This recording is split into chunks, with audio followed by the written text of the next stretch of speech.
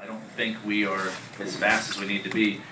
And the way we look at it is we're not getting beat by a driver or a crew chief. We're getting beat by organizations. We're getting, you know, the Gibbs cars are very fast. The Hendrick cars are very fast right now. And so we have to figure out as an organization how we just get that little extra bit. We're not bad. I mean, we've won a race. We're second in points. I mean, we're not panicking or anything, but we've got to make slight adjustments now that hopefully will pay off when the chase starts, because you know we don't only want to be in the chase. We want to be in this chase and dominate it. We want to win 3 or 4 chase races and win the championship. And to do that, we're not there right now. So we don't know exactly what it is. We've got some really good areas to work in, some directions, but we've got to go do it.